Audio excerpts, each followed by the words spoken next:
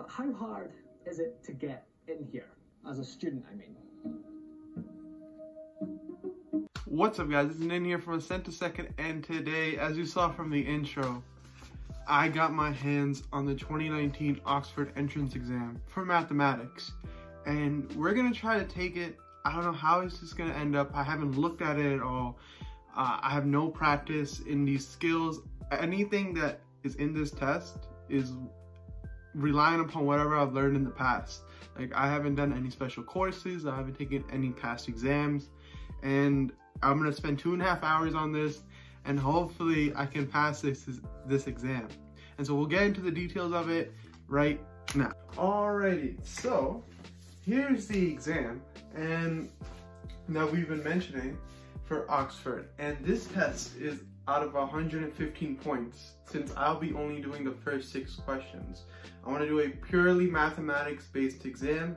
The 7th question would be any philosophy majors, but just before we get into the actual exam, I do want to say that I want to thank Mike Boyd for the idea of this video.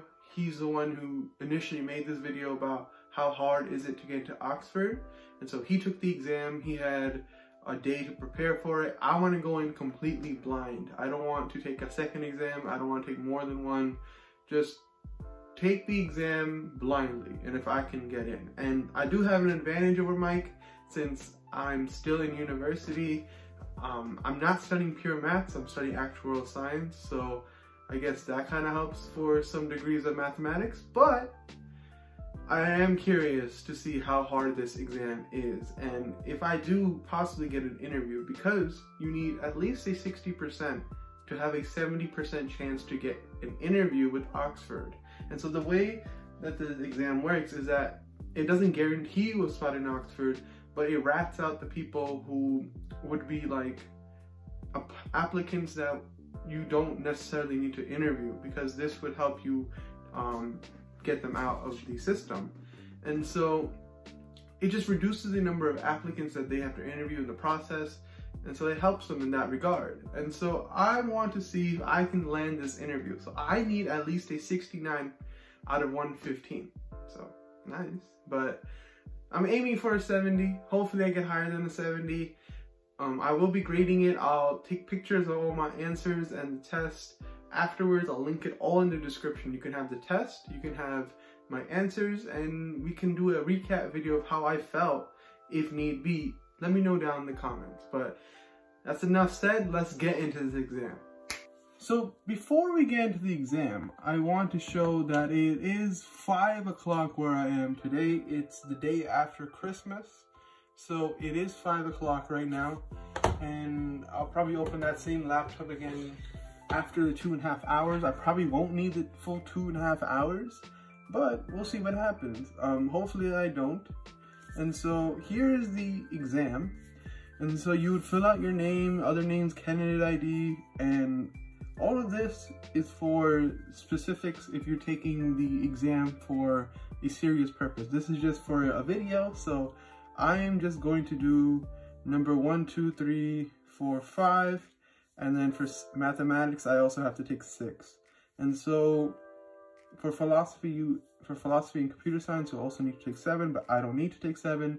So what we can do is the first question, each part is worth 4 points. There's 10 parts to the first question, and every other question after that is worth 15 points. And so I'm aiming for a 70, and let's get straight into it. So I'm going to go into this test blind, but I am somewhat confident in my abilities. So hopefully this works out. I'll record a few time lapses, and I will get into the test taking theme.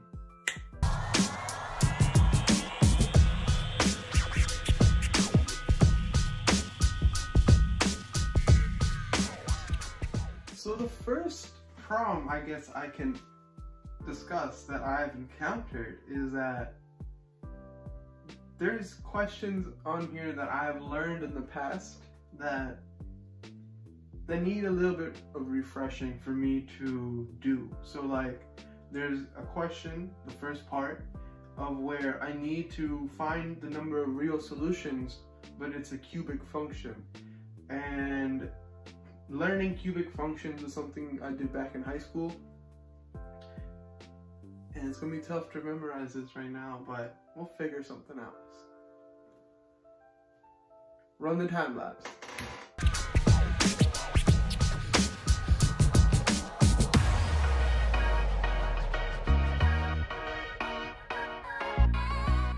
Alright, so I'm not gonna lie, I'm up to the 5th part of the first question, and I only have 2 answers out of the 4 for the first ones, and it's kind of hard. It is like, it's intense. Like, it's not like a give me exam. Like, even if you're like really good at math, it's not like, oh, you can just pass it with flying colors. Like, this is something I feel like you're going to need like months of preparation for and excel at math. So it's a nice way of sorting out like who should be in the program and who shouldn't be in the program, but we'll see how it goes. I'm still halfway through the first question and it's only been 20 minutes, so I still got 2 hours to go, so wish me luck.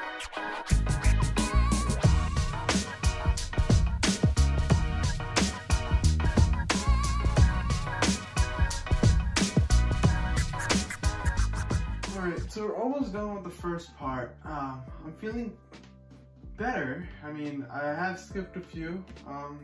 They work hard, but these 2 questions I'm on right now aren't that bad. I'm feeling good about them. And hopefully this is not like a foreshadowing of me just getting them all wrong and then I just get like a 30 on this whole test. So hopefully none of that happens, but I am feeling happy about the way that this is going so far. All right.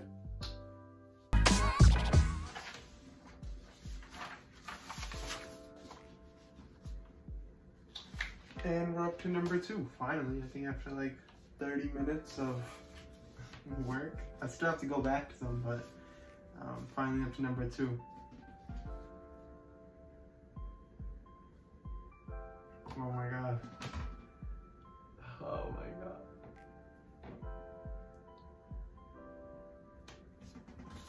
This is intense. I cannot. Like, this is crazy.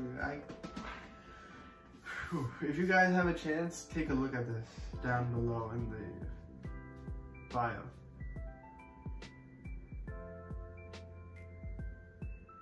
I don't know where to start.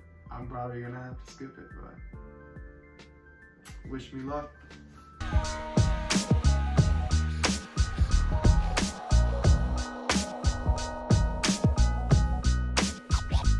So some more time has elapsed and I'm up to question number 5 and I'm doing pretty good. I mean, I'm feeling confident. The questions weren't as bad as I was expecting. It's something that I can understand, I can formulate an answer to, show work, because there is partial credit for these exams.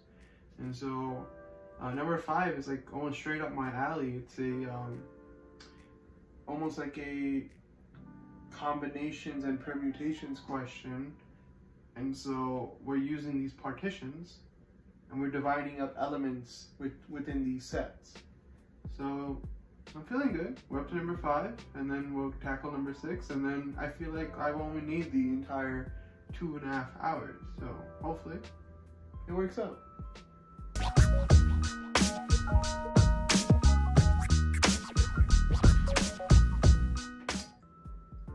Okay, so this is the end of, I think I'm gonna call it here, because I don't think I can go through any more of that. I think I got enough points that I could go for an interview.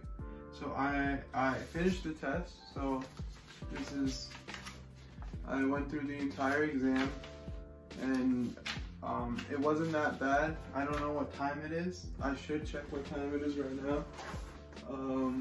So we started around like 5 o'clock, and right now it's 6:49. So I needed about what, an hour 50-ish, so that's not bad. If this was the real test, I would have gone back, checked my answers, finished a few that I skipped. Like, there's like some parts of the questions that would just take so much time, but I honestly feel like I think I got more than the 69 points that I need. So hopefully I did. I want to go and grade it right now. I'm going to go get my laptop, grade it in front of you guys. It's time lapse it, but I will be back.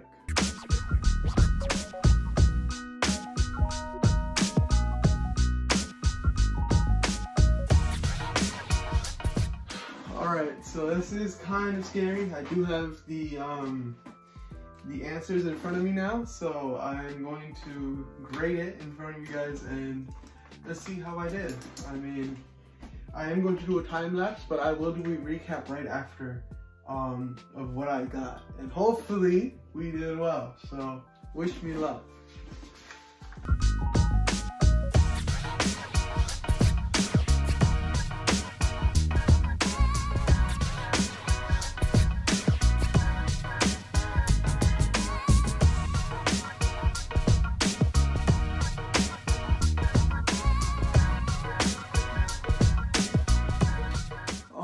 So I just completed marking my entire paper. Now I just need to add every question and get my total score. So far, I did get a few questions wrong. I didn't get any questions completely wrong. I actually got some questions like mostly right. And so I'm really surprised by that, like somewhat. Like I thought that maybe I was thinking some questions differently that would be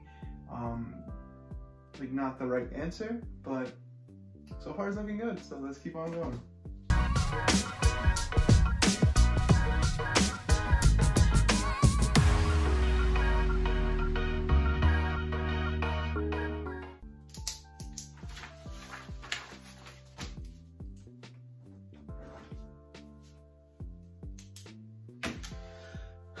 Alrighty, so as you can see from the smile on my face, we just finished wrapping up grading this test.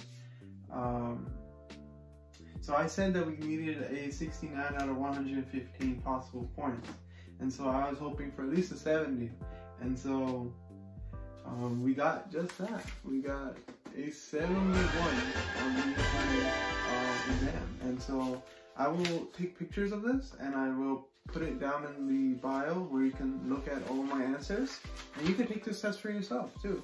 And so I got, from the first 10 multiple choice questions, I got 7 right, and so each one was 4 points, so I got 28 points from that. And then part 1, I got 9 points out of 15. So basically number 2, so I did 2, 3, 4, 5, and 6. So number 2 I got 9 out of 15, number 3 I got 11 out of 15, number 4 I got 5 out of 15. That was a really hard question. And I was really harsh from the grading. I would literally, if I had even like, if I didn't explain it like how they wrote it, I would give myself like 1 point, even if I had the right answer. And you can see that when I do link it down in the bio. And then for number 5, I got 10 out of 15, and the last one, for number 6, I got 8 out of 15. So overall, I'm pretty happy. I mean, depending on this, there is a 70% chance that I would have gotten a interview for the Oxford pure mathematics, like being a student there. And so that's really encouraging, especially since I did not study, did not look at the test beforehand. I didn't like go over it. I could have gone over it, got a few more points here and there. Who knows, even the proctor would have been more like the person who's grading my test would have been more lenient on how they graded it. So I'm pretty happy. I mean, not gonna lie, I look forward to more of these videos, taking like exams about practice, or maybe even practicing for an exam for like a week and seeing how well I can do. So I also want to thank Mike Boyd again for this idea and the inspiration to make this video. It was a long, tedious video to make, since I had to first print this out, then take the exam, film while taking the exam, give my notes and my feedback. But I honestly had a lot of fun filming this, and I look forward to seeing you next Sunday for our next math video. And if you're liking these type of videos, leave a comment down below. Let me know what I should post. I hope you have a great New Year's, and other than that, peace out.